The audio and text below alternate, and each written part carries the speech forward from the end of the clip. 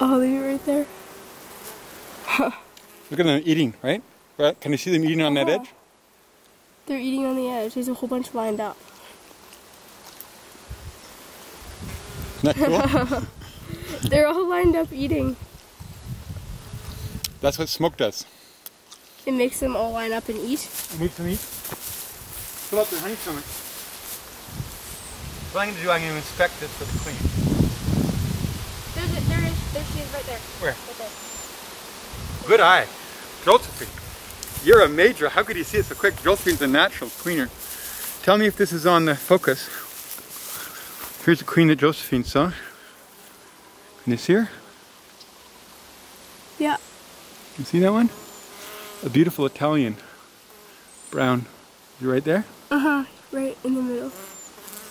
Wow. She's amazing. She's in her cap brood. She's walking on pupae, which are capped.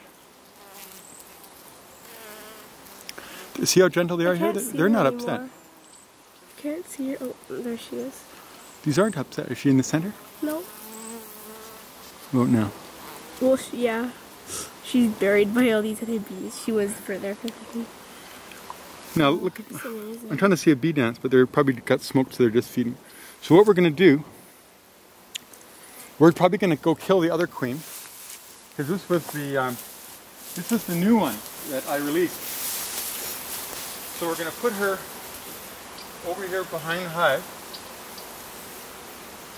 and I'm going to pick it up again later. If we can find the other one, which we probably can't. You know what we should do? We'll let nature look it over. We found the queen. This is good. We'll go and take the honey from this box, take the excluder apart, put her back in, and let them fight it out. How's that? Because that's kind of what the two queen commercial beekeepers always did, not only for efficiency, because they figured it was the fittest wins. Which is what you want. Let's take a look here. She's done well. Now below, the queen may not be live, you know? So they have a full box of brood down below that here. Way.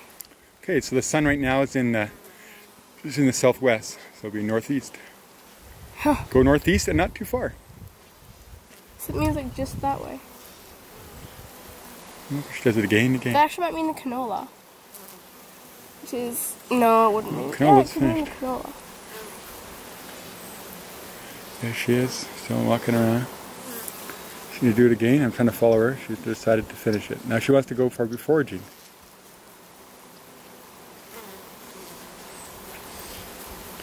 She's giving it up now. She's stuck.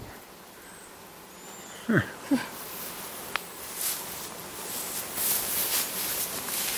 Now I imagine most of the bee dances nowadays are not long waggles because there's still lots of clover. Lots of clover and flowers of all sorts around that thing. So I'm just going to look in this box, I mean this frame here, and then they're getting so crowded I think we're going to close them up. Enough? Okay, I'll come look at it.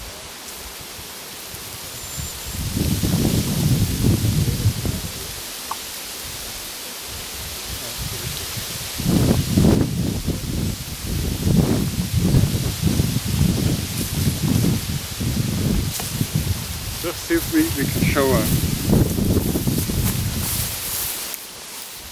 Okay, most of these are all worker bees. But you can see drones, like this one right here, this bigger guy. It's got big eyes. Zoom in. You see that? I got a good picture of him? Mm-hmm. I'll find another one.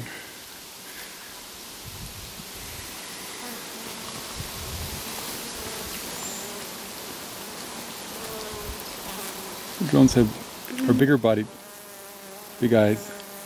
And the workers walk all on top of them.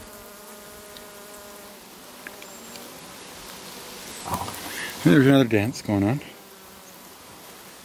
She's going Further. She's just, no, that's a grooming thing, I think. Maybe she's asking to be groomed. That's a different dance. She's running around wagging the bum. There's a drone. There's a worker on top of them again, cleaning them, checking them out.